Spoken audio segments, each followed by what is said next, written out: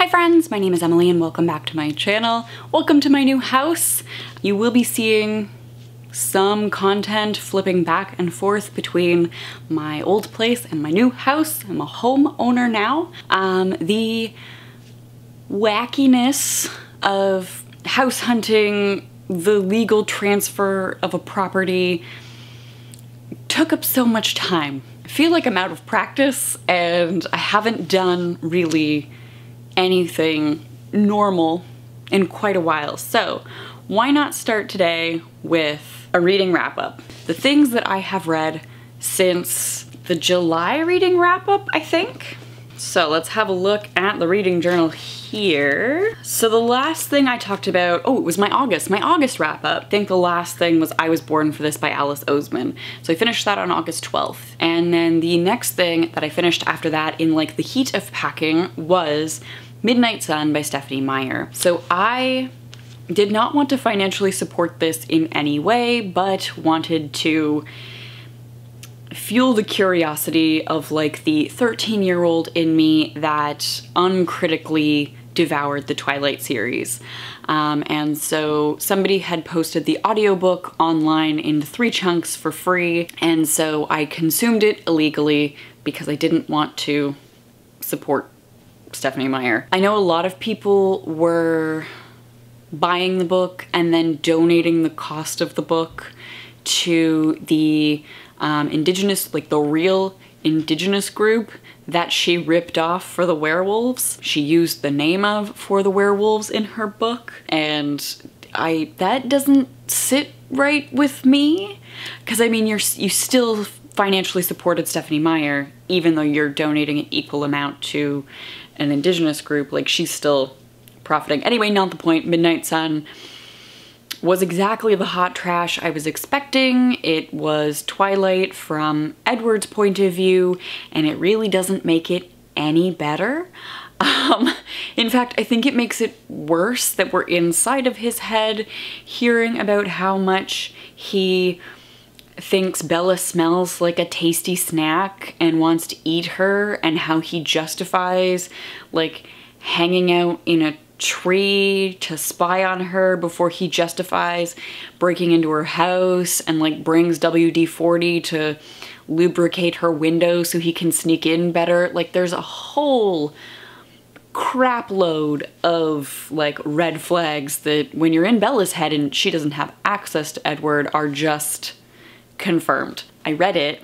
I mean, at the time I gave it 3 stars for like the pure nostalgic hot trash, but honestly I think this deserves like 1 star or less.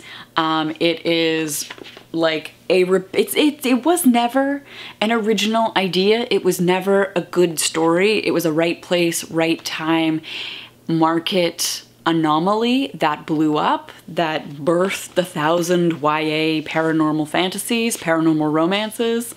It was never a good book. It was never well written. You know? And emotionally, when I rated this, I gave it a 3 star. I think in reality, it's recycling the recycled hot trash, right? Like, it's a thing that holds a lot of nostalgic for people, and I totally recognize that. I was the right age for it. I was on board with it. I was part of that. But I can also recognize, like, as a critical reader now, as an adult, that this is not good. It's just not good. The next book that I read after that was Solitaire by Alice Oseman. I finished this on August 24th. This was like, everything was packed. I had nothing to do. We didn't have possession of the house yet. We took possession of this house on August 27th, and I was itching because this was a vacant unit. It was a home, and then it was a rental unit, and then it was vacant for a year before it was on the market. And so it was empty. But like, for legal reasons, like the actual process of like doing legal documents, we couldn't take it right away, even though it was empty.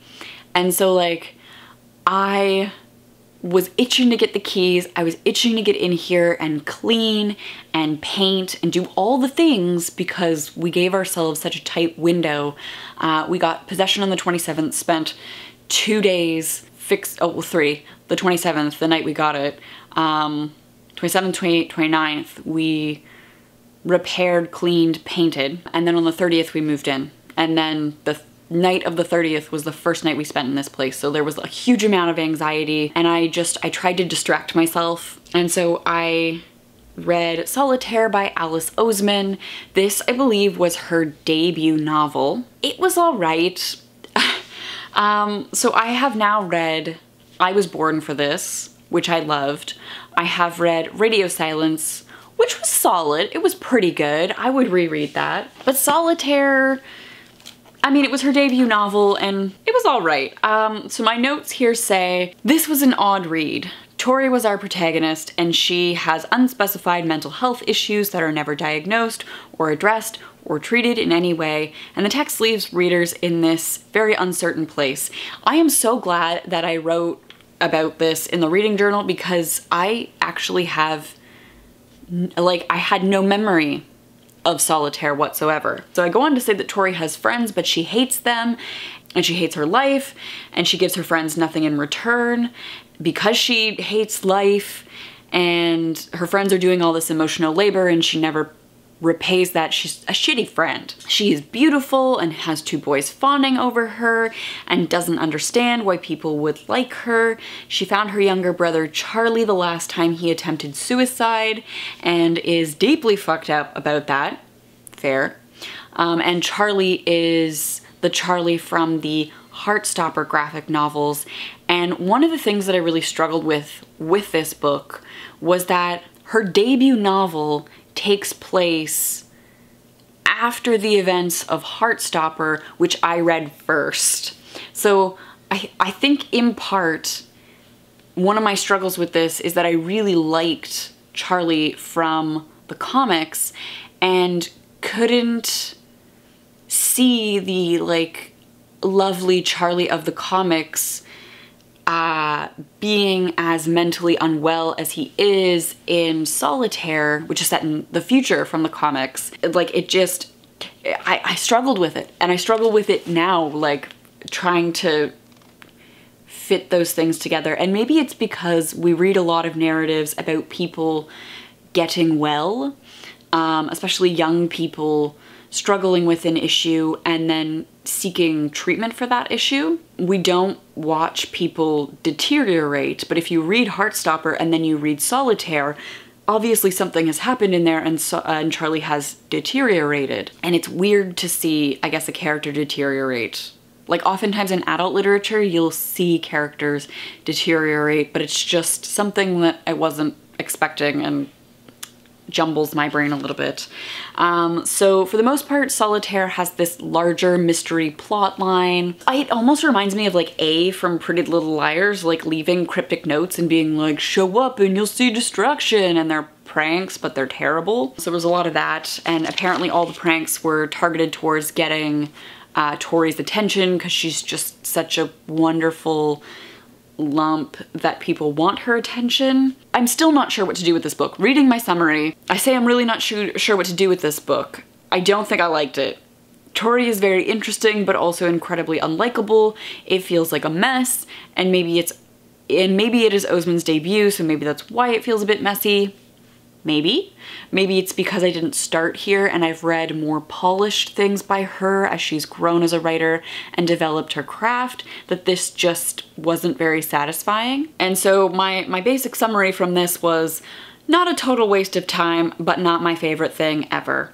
And I gave this 3 stars, and it was a new buy. So, ooh, I completed a goal. I just realized I completed a goal. Go me. Okay, so then we move into September, and thus far I have read 2 things in September.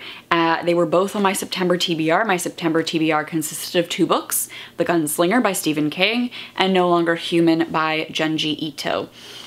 So The Gunslinger by Stephen King is for the live stream book club that I am hosting tonight. I'm filming this on the 26th of September, and it's a patron exclusive book club where we are rereading the Dark Tower series.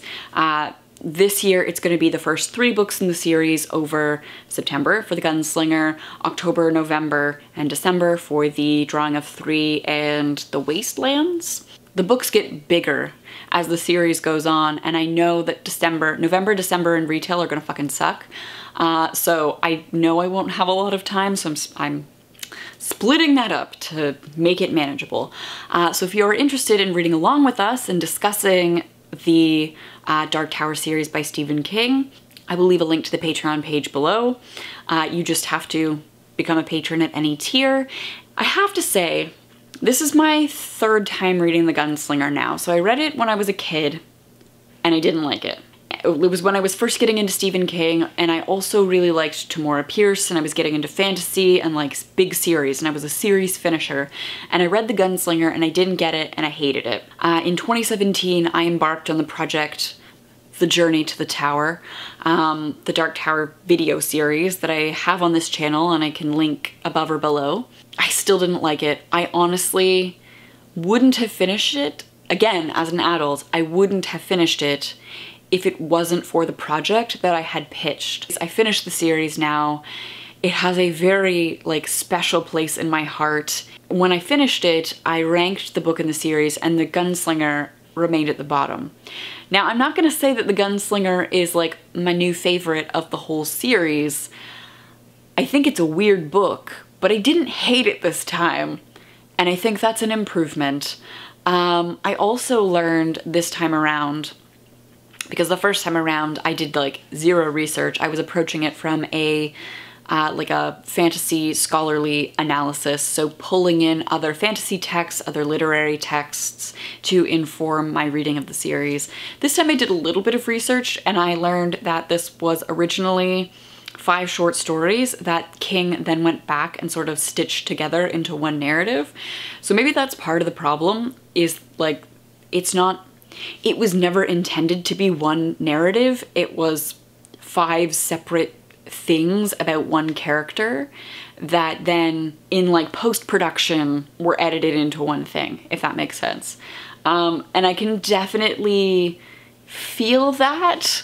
I don't think The Gunslinger will ever be my favorite book in the series, but I didn't hate it this time. And there are so many things in it that are very satisfying on the reread. Like, there are definitely rewards. Like, having read the series, it took me a couple of books to start making predictions that like turned out to be right based on my engagement with the other literary texts, right?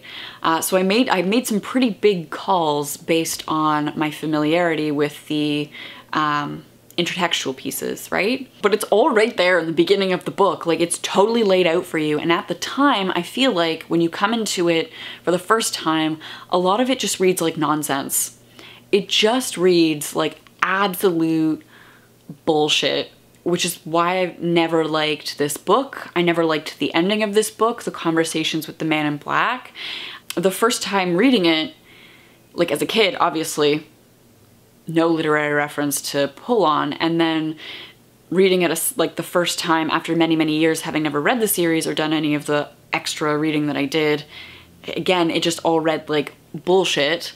But reading it this time, I have a definite appreciation for some of the seeds that were planted in this early book, and so, surprise! I did not hate The Gunslinger. I finished that on September 15th. That was a reread, and I gave it 3 out of 5 stars, which I believe is an improvement over the last time I read and rated it. And then we get to the last thing. Oh no, I've read 2 other books.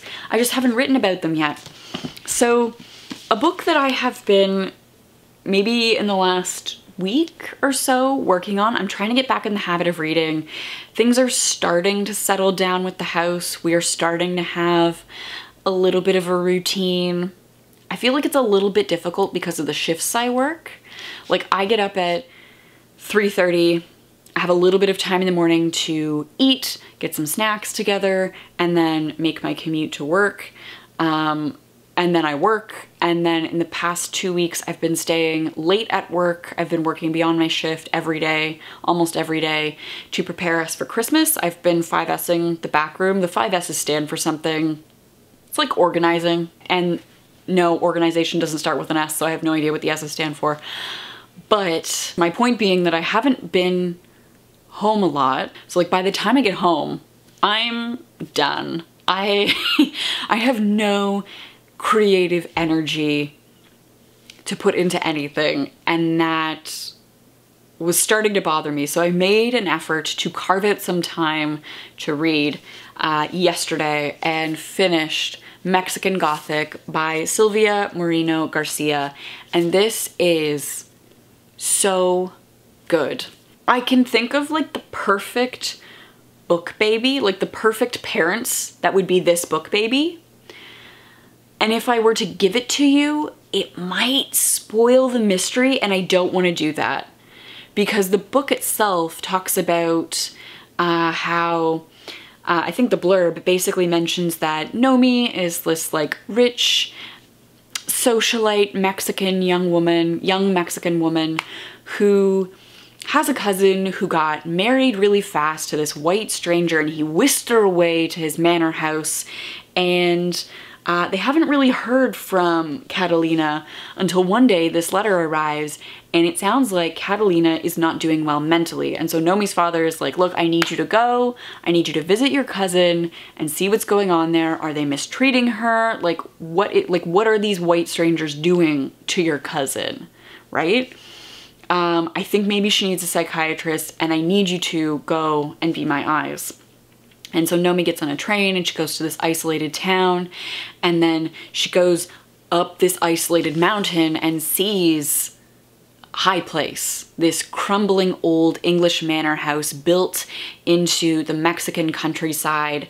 And it's this English family who has colonized the place. They have come to the silver mines. They are mining the land. They are literally sucking wealth out of the land, and they are using indigenous labor to do it. They are using Mexican labor to do it. They have imported dirt from England to plant their flowers. So they have literally replaced the dirt around the house. They've replaced the land. They've taken English land and put it in the place of Mexican soil.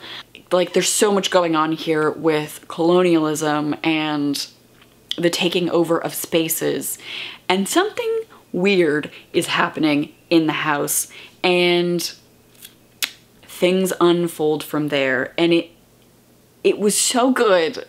Like, there was a moment where I started reading it and I was like, I wonder if this is a one-time read. Like, you know how some horror books you can read and read again because the horror remains even once you know what it is, and others are just spoiled once the twist is revealed. This is one that I can see myself reading again and again because the horror is not just whatever has affected Catalina. The horror is also in the colonialism, in the treatment of women's bodies, in the way that this family views and uses bodies for their own benefit, the way that they've invaded the land and rooted themselves in this space. It was so good. 5 stars. Absolutely loved this book. And so I really hope that other people check it out, especially this time of year, because I think fall, October is perfect for this kind of creepy Gothic book. And I will say that I was reminded a lot of Hill House with this initially, just with like a woman entering into this space and like having an experience with the house and the house having a presence. And it's unclear real or not real. I think this book has similar vibes, but then there's also so much more. So definitely would recommend checking this out this time of year in this fall season. This I gave 5 out of 5 stars. I loved this. And then this morning I finished No Longer Human by Junji Ito. So this is a horror manga, and it's exactly like, I mean, I was promised horror, and it's pretty fucking horrific. So it's about a guy who has been, he's always been very attractive. He's gorgeous and he plays the clown to make people laugh and make people like him. And women, grown-ass women, are attracted to him even as a child. And he is sexually assaulted, he is sexually abused as a child.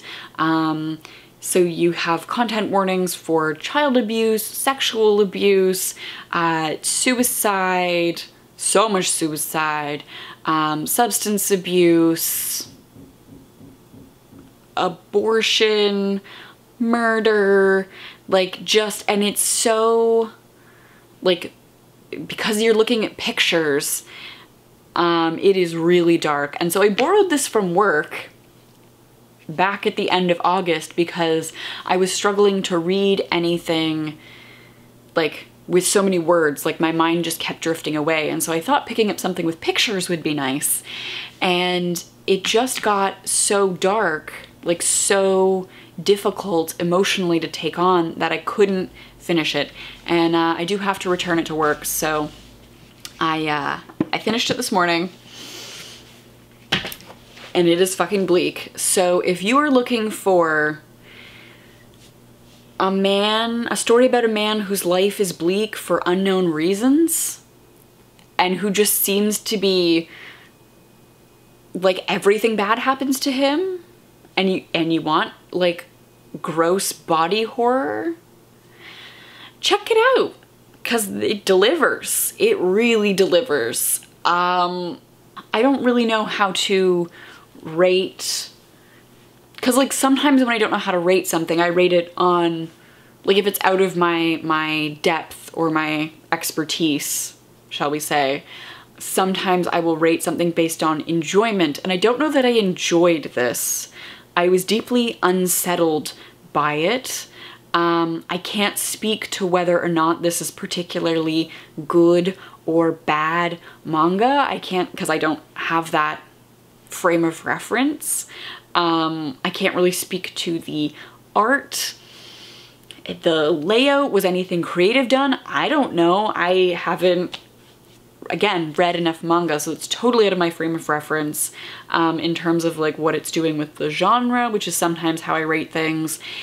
I didn't enjoy it because enjoy isn't the right word. I was deeply upset and disturbed and like moved emotionally, but like, can you 5 out of 5 star something for disturbing? I 5 out of 5 star something for being cute and happy making, and I 5 out of 5 star for something for being disturbing, and like, how does that help viewer? I don't know. My point is I don't know how to rate this. Those are the things that I read at the very end of August and in the month of September. I honestly, with today's the 26th, with like 4 days left in September, I can't see myself finishing anything, hence this video. Also, this is the only time I really have to film. My partner has gone out for a bike ride with his friend, so the house is empty. There are no like work Zoom calls happening. The air conditioning is off. So like, fingers crossed we can get a lot of filming done today, so you're gonna see a lot of this in the next little bit. Let me know how your reading month has gone. Have you embraced the sort of spooky, darker autumnal reads already? I hope that everyone is doing well. I know that school has started in a lot of places, and that has been a fucking disaster because like, these are totally unprecedented times for like running schools.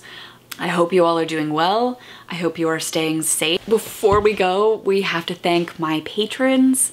Thank you, patrons, for sticking by me in this really weird time. I am so looking forward to developing a routine, developing a schedule, because I feel very discombobulated. Discombobulated? That's a great word. I feel very out of sorts having like no routine. I mean, it's not like I didn't take care of myself as an adult before. It's just there were other folks in my house who picked up the slack quite a bit more. on like my off hour. I don't know.